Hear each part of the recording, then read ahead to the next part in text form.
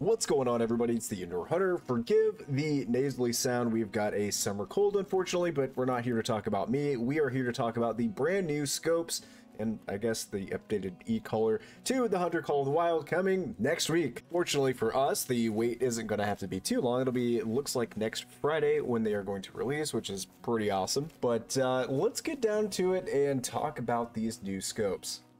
Actually, I lied. Before we go to the scopes, I would like to talk about the e-collar. When I'm bow hunting, that is such an important and vital tool. It actually extends the range. You guys have seen the videos on it. I don't need to hype it up anymore. It is interesting that they are partnering with a real-life counterpart, and they've got some real-life mechanics that something called Foxbat with this company. I personally don't know this brand or name or anything like that, because where I hunt, if you use an e-collar, you go to prison. So I don't know anything about e-collars, but I do know in this game they're pretty awesome. So we're gonna have the ability to call two separate animals or two different species at the same time, which is pretty nice because that's one less collar you got to bring with you.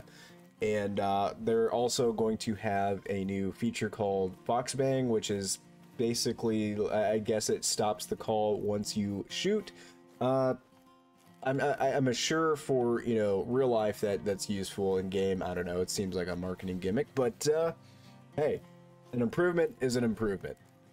All right, well, let's talk about scopes. Now, if you've been a part of the channel for a while now, you guys will know I've been harping and hyping new scopes, or namely reticules, for years, literally years. Basically the past 4 years I've begged, pleaded, all of it, Discord, Reddit, been out there spreading the message, so I feel like they finally listened to me. Not that it was my doing, but it's about time we get freaking new scopes and some new reticules, and I'm pretty excited about it. That said, from the sample that they showed during the live stream, you know, unfortunately for myself personally, a lot of the reticules that they showed I wasn't the biggest fan of, but you know, until it's here, I'm not going to judge one way or another.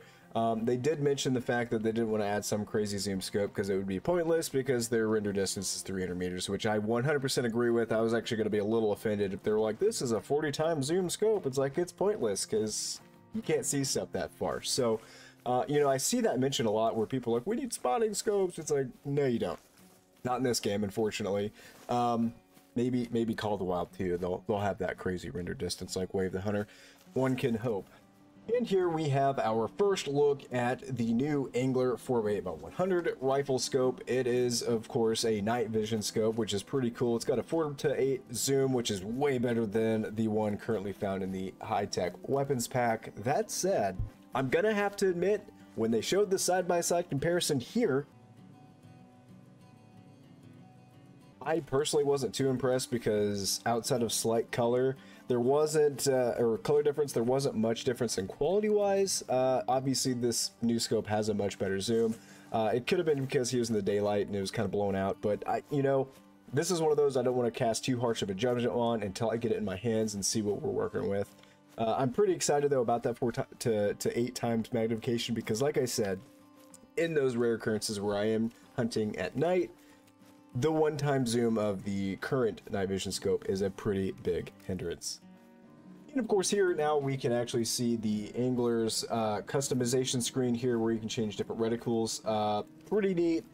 Looking forward to this, I'm sure, down the road. What I really like about this just in general is the fact that this is going to open the doors to a lot more reticules and stuff like that. It looks like one of those looks like it's a little more made for a crossbow, perhaps, so maybe that's one of the big holdbacks of the crossbow is the terrible scope that it has. The next rifle that they talked about is the Odin 4 to 12 times power, and I'm pretty excited about this scope actually because it's a better intermediate, you know, it's better zoom than the Hyperion, but it's not quite as exaggerated as the Argus, and unlike the Argus, the Odin appears to have a pretty open sight picture, so that could actually be pretty worth it in my opinion. I'm very excited to get my hands on this just to get it, you know, tested out and see where we're going with it. But really there's nothing much else to say about it except, well, we've got another scope to talk about, and that is of course the new handgun slash shotgun scope, which, like these, are customizable, and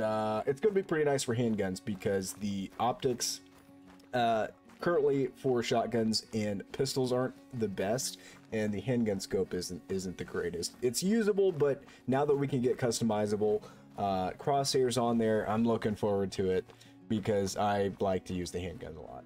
And just to keep this video short, sweet, and to the point, I think we're going to go ahead and end it there. I'm pretty excited about this. Like I said, it drops next week in accordance to the time of this releasing. And let me know what you guys think in the comments below. Like I said, we've needed this update for a long time, for years, and we're finally getting it.